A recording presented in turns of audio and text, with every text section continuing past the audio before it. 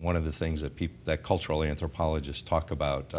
endlessly is, are there really cultural universals?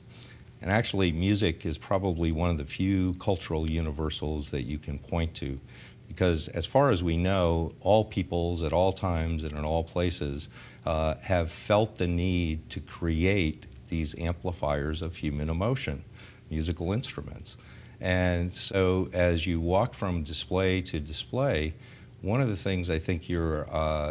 absolutely just blown away by is the vast array of things that people use to make music, but you're also impressed by how